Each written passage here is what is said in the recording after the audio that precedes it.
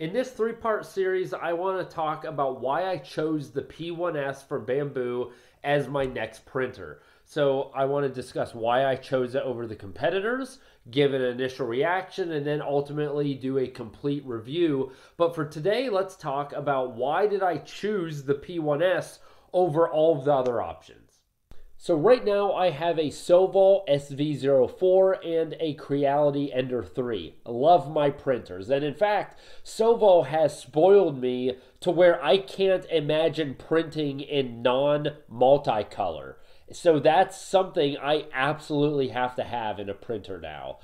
But the SV04, I think it may be age. I mean, the automatic bed leveling has never been great, to be honest, but now, especially with larger prints, it's just not good. And so that is a reason I want to find a new printer. Also, the print quality has continued to degrade over time, even with the work I've put in to bring it back up to speed. And so those are reasons I need a new printer. I want automatic bed leveling. I have to have multicolor printing. And then there are some things I would like to have, but they're not mandatory. So for example, having an integrated camera system would be really cool for time lapses. Having a filtration system within the 3D printer, that way I'm not breathing in those VOCs and I don't have to worry about that down the road, would be huge. I don't have to have them, but I would like those. And so now I know what I want. Let's look at what printers are on the market. And even if you're similar to me, what are the options, the competitors, and let's dive into why the P1S was my choice. Alrighty, so let's talk about the Bamboo P1S right off the bat. So this allows you to print in multiple colors with the AMS attachment. So there's 4 additional colors there. Now note, it's not per printer head, so you only have 1 nozzle. And what that means is you're going to have your filament poop, you're going to have prime towers. So there's a little more waste than if you have individual printer heads. However, still pretty nice. The printer quality and the print quality in general, very high. It's a solid machine, and the good thing I liked about the P1S is it's been out for a little while, so I've been able to look at all of the reviews, and I can see through its lifespan, has it always been consistent? Is it stable? What are the main causes of concern? Do people have issues years after they originally get it? And thankfully for the P1S, there really isn't much to mention. It's been good reviews almost the entire time. Every review I see, that gives me a lot of confidence that this is something that's worth my investment. It also has a built-in camera system for time lapses. Awesome. Is it the best camera quality ever? No, but I don't really care about that. It's fine. A filtration system built in. Like I said, one of the things I wanted, not that I had to have it, but I'm really thrilled that it's there. Also with the AMS, if I ever want to print in something other than PLA, I can do that. The chamber is heated. So things that I don't think I'm going to use that often, I mainly print in PLA, but it's nice to have the option rather than not, right? Then, as I mentioned, the print quality in general is better. Even the first print right out of the box was better than what my Sovol has been able to give me in the past year and a half or so. It's not all rosy. Now look, the price, $850. Now this isn't obscene, but it's still, that's a decent investment, $850. Now, if you don't want the AMS, you can get $200 off of that. But like I said, I really need that multicolor prints. And then the other is just the learning curve. I've used Cura as my slicer my entire life. So I'm very familiar with how it works, what its nuances are, and especially as I do my own 3D modeling, how Cura will react to when I import my own STL files. Bamboo is different, and I still have a lot to learn, but it's not intuitive, and it's a steep learning curve.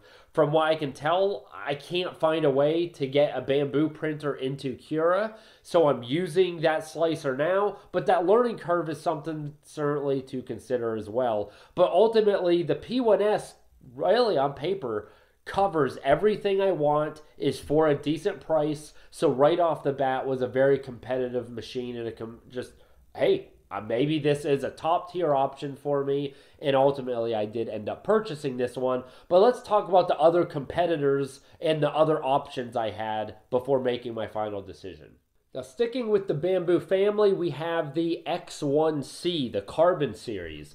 So the X1C is essentially a beefed up version of the P1S. So it's faster. You can actually print in 16 different colors, not just 4. It has AI trained cameras so it can detect errors and issues that you might have with your prints. It ultimately, I totally believe it is a better printer overall.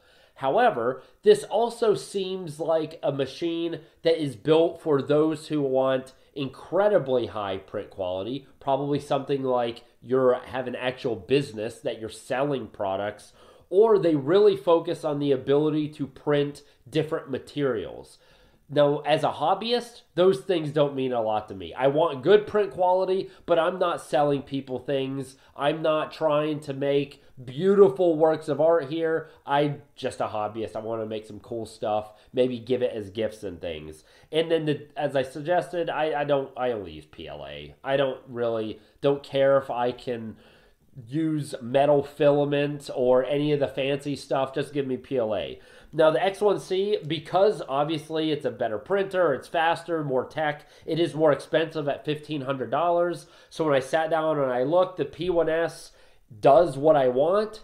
It's, half the price-ish. And so for me as a hobbyist, I think that really is what made me decide, let's go with the P1S over the X1C. The other thing, the X1C is newer, and that's a double-edged sword, right? On one hand, it's newer, so that's awesome. You have what's best available, and you know it's going to be supported. It's going to be the best you can get for a while.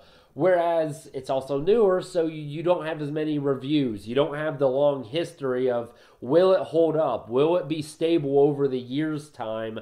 So it's a little bit of a trade-off there, and I prefer, especially if I'm spending about $1,000 or more, I would rather know that the reviews and the consistency and the stability there is documented and seen. So let's hop to the next machine that I considered.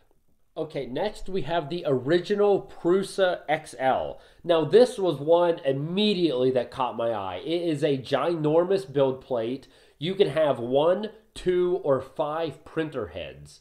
Now this is huge because, like my Soval, you have 2 different printer heads, so you don't have the waste. You don't need a prime tower. You don't need all the filament poop.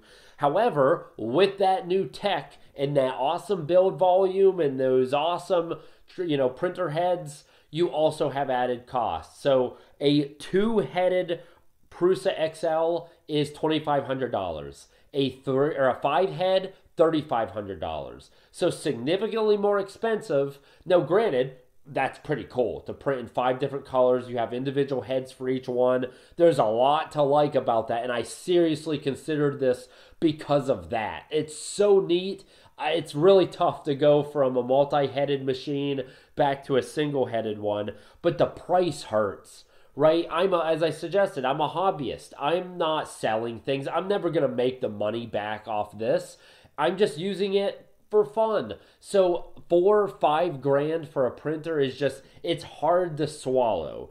Then not only that price, but consider it doesn't have a camera, from what I could tell. It doesn't have a filtration system. It's not a embedded and enclosed system like the P1S or the K2 Plus. There's a lot of bells and whistles that this doesn't have that the cheaper options, sometimes 3 times as cheap, have. So that's a little hard to swallow too. And then the thing that killed it for me is when you read the reviews, none of them were bad per se, but there were a lot of bugs, and people had to work on the printer. It just wasn't as get up and go. Like, even initially, people were saying you get it out of the box and you're working on it for hours.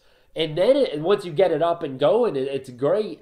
But like, dude, for $4 grand, that thing better be hand delivered. It better work perfectly right off the bat, and I better not need to touch it. And that wasn't the case from the reviews, whether it be YouTubers, whether it be comments, whether it be forums, whether it be online articles. They all said something similar. So that scared me off a little bit. Just the whole game is trade-offs, right? If I'm going to spend that much money, I have to feel like I'm getting that much value, and it didn't seem to be there for this machine compared to one of the Bamboos. That's why ultimately I didn't go with the original XL. All right, next is the Creality K2 Plus combo. And I must admit, when I first saw this machine and I first saw it work, I was like, this is it. The search is over. This machine is absolutely perfect, and it's so close. So right off the bat, we've got a possibility of 16 different colors. You have to have the different CFS systems, but still, that's awesome to be able to print in so many colors if you want to. It has a big print volume, 350 millimeter cubed, same as my Soval SV04, perfect size. You can make really big prints. It's pretty much everything you need unless you're doing something very specific in terms of 3D printing. It has a chamber. It's heated. You have the camera. You have the filtration system. The quality is out of this world. It can print a Benchy in 10 minutes, which is nuts. That is so fast, especially for that good a print quality. It also has really cool tech that is built in and allows a lot of the features I just mentioned to actually operate. But do your own research on it too. It's so cool what they've been able to add into this 3D printer. Dead serious. It is a picture perfect 3D printer on paper. It's everything I've ever wanted. I was like, it's it. Done. Boom. Search is over. And then, as bad, oh, I hated it. I read and I watched the YouTube. I read the online forums. I perused Reddit. I looked at online ads or reviews rather. And with each comment, my heart broke more and more. And this perfect printer that I so desperately wanted, I saw slipping through my hand like grains of sand at the beach. The issue here is that you read the comments and the reviews. I'm going to say about 30% of them, people say right out of the box, it's absolutely perfect. It's the best printer I've ever had in my entire life. And I could see why. I believe it. However, the other 70%, they're saying this has been a miserable experience. And when I say that, I mean they're getting errors. Their print quality is bad. The first layers are garbage. The auto bed leveling is poor. That the different CFS systems, the interface doesn't work appropriately. They're getting all these error messages they can't figure out how to solve. Creality can only help so much. Even though they are very responsive, they can only do so much. And then even these 3D or these 3D printing YouTubers. Now, I'm going to say this as a consumer. I'm not saying exactly it's true because I guess, honestly, I don't know. But as a consumer, a small guy who's just doing this as a hobby, I see these big YouTubers that have tens of millions of subscribers. Creality is paying them to do a review, right? They're giving them a machine for free. These guys, I would say the vast majority of them are not spending their own money. They're not spending the $1,500 for the K2 Plus. They're giving it, and it's to help convince people like me to invest in that money. Totally fine, no problem. But when I go and I see these YouTubers saying, they're not saying don't buy it. They're very professional, of course, right? But they're talking about the issues that they're having, the times that they've had, the number of parts they've had to replace, and the hours of troubleshooting, and the work they've done with the Creality customer service team, and all the different things they've done to try to get this thing to work. That terrifies me. Think about it. And again, not saying this is right, but Creality is incentivized to give these guys the best experience humanly possible and to give them, above anyone else, a machine that works right off the box, and that is perfect. That way their review is glowing and then it'll convince other people to buy it, right? These guys do this as a job. They're a lot smarter than I am. They're a lot more capable than I am. If they are still taking 4, 5, 7 months to get their K2 Plus up to the quality that it should be out of the box, there's no way I'm going to be able to do that. So, and I know people are negative, right? I understand it. So I even took that into calculation. 30% of the reviews are bad. Sorry, 70% of the reviews are bad, but people, they exaggerate, and then you're more likely to get people to complain than actually praise something. So then I was like, okay, well, let's just say only half of them suck. It's not small issues, it's major issues. They're sucking a ton of time away from your personal life trying to fix the print. It's like the thing won't work. It's not that, the print quality is not as good as I want. No, like it won't work. So that, as bad as it broke my heart, for $1,500 for the time investment, it wasn't worth the risk. When I had a P1S over here that admittedly is not quite as good when everything in the world is working properly, but it's more consistent, it's stable, it's almost hard to find a bad P1S review at all, and it's hard to find a good K2 Plus positive review. So the risk wasn't worth the reward, in my opinion. So I had to pass on the K2 Plus, and it's a killer. It could have been the perfect machine. Then let's jump into some of the other competitors and wrap it up. Next, we have the Anycubic Cobra S1 combo. Now, this prints in 8 different colors, satisfies what I'm looking for. Reviews were good. None of them were bad.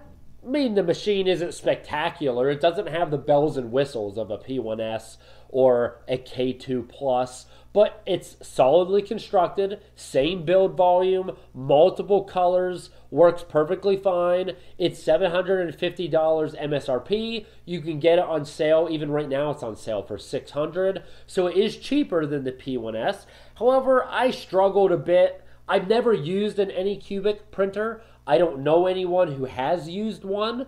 So it's a little bit of a risk. Now, granted, I didn't know anyone with a Soval either, and I still bought that one. But the price range is similar to the P1S. So if I'm going to spend $600, I mean, I spent $850. Okay, the extra $250 I saved. Again, I know people with a Bamboo. I know their reputation. The Bamboo has those bells and whistles. And if I'm not really looking to penny pinch and save and spend as little as possible, then it just didn't make a whole lot of sense. Just go with the Bamboo. That was my thinking.